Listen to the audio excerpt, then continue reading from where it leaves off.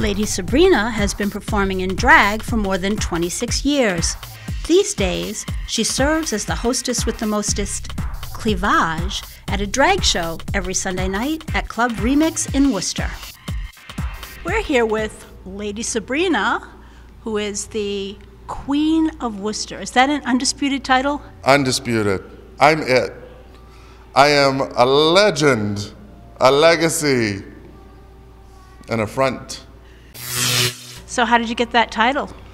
Long years of perseverance. I've been doing this about 26 years.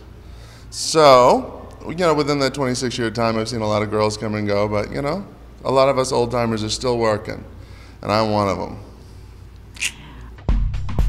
Sabrina got an early start performing in clubs at the tender age of 16. It was great because, I got to see life and different queens, and it just changed my whole perspective on life and drag and gay and straight and everything. It was fabulous. She also told us that drag queens aren't necessarily gay.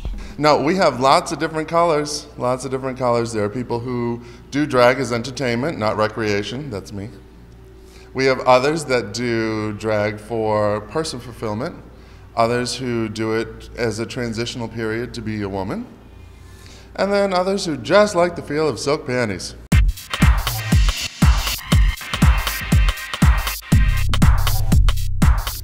I've got to ask about your friends. What would you like to know about my friends?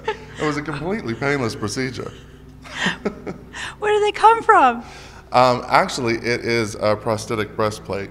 It starts at the neck, it goes down like a bib, and ends right underneath. We'll just stop there.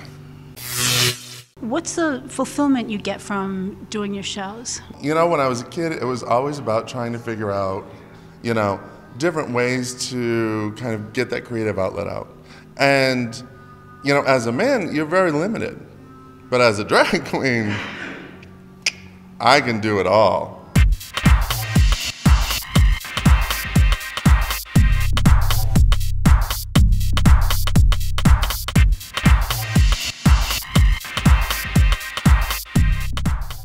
For more things to do, see Go in Thursday's Telegram and Gazette, or log on to www.telegram.com.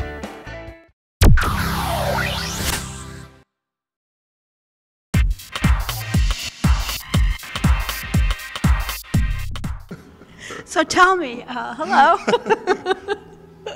I'm doing very fine.